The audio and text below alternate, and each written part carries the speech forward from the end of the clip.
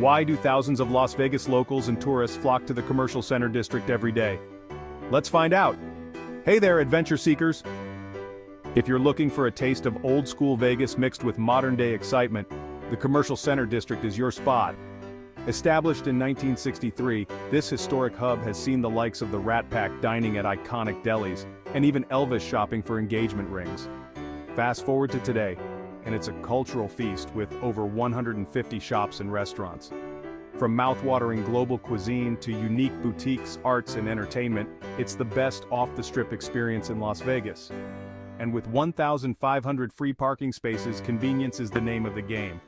Located just a mile east of the Strip and a stone's throw from top hotels and the convention center, it's super easy to get to.